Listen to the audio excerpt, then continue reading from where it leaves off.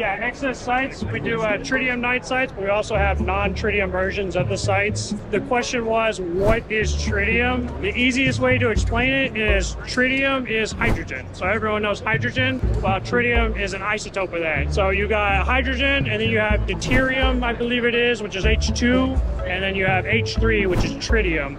It is a radioactive isotope, but it is beta emitter instead of an alpha emitter. So you imagine Chernobyl is alpha, you know, it destroys your cells. Well, the beta is so small, it's like the sun, and when the sun hits your skin, or when you eat a banana, you get some radiation from potassium. And it's so small that, you know, your body barely even knows you got any. And so our tritium vials are small, and even if they break, I mean, there's, you know, you'd have to basically eat, you know, thousands of them before it could ever hurt you. Okay. And then you would have ingested more glass than actual tritium.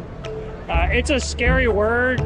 France, right? They allow importing of sites, but they do not allow importing of tritium sites. So then, you know, because they have, you know, they have all the nuclear reactors and everything in France, and they're real nuclear.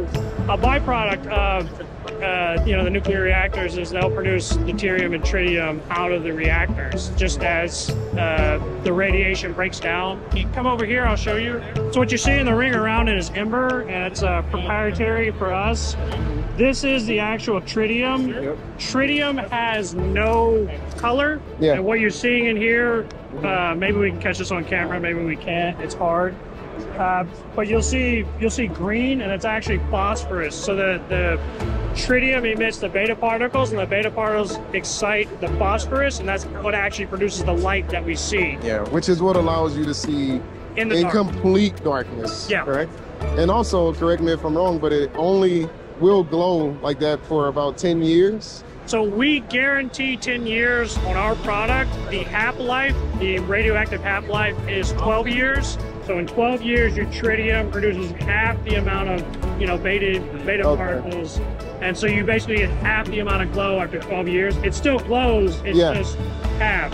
And so every 12 years, it's half of the half. They still have Russian, you know, tritium sites that glow from World War II. Dang, okay. But they don't glow very bright. Yeah, but they're glowing. You have some tritium scopes that still glow, it's just very, very faint. And if someone wanted to replace the tritium in there after 10 years or whatever, how would they go about doing that?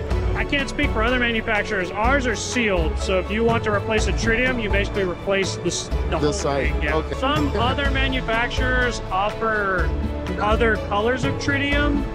The issue with that is green, the phosphorus is the most excitable, so it's the brightest.